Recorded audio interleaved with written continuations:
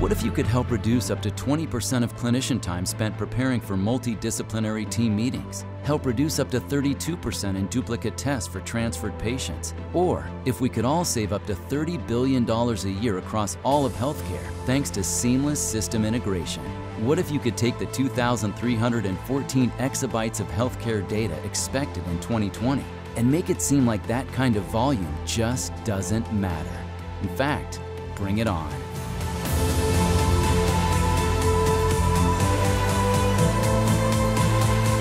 The GE Health Cloud is designed to be a scalable, secure, connected cloud ecosystem for healthcare.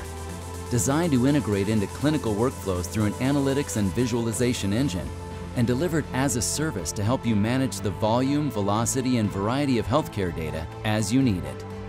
The GE Health Cloud will connect to hundreds of medical devices and machines from multiple vendors, including 500,000 plus GE Healthcare imaging devices.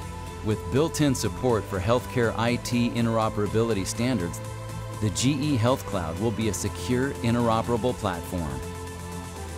And powered by Predix, the GE Health Cloud will be a robust platform for independent software vendors to deliver healthcare applications.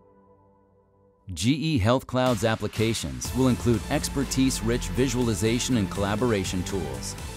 Centricity Cloud Advanced Visualization provides anytime, anywhere viewing of advanced 3D images. From any browser, clinicians will now have access to post-processed images and interactive tools. Centricity Multidisciplinary Team Virtual Meeting provides MDT participants with centralized access to patient data for their cross-specialty planning.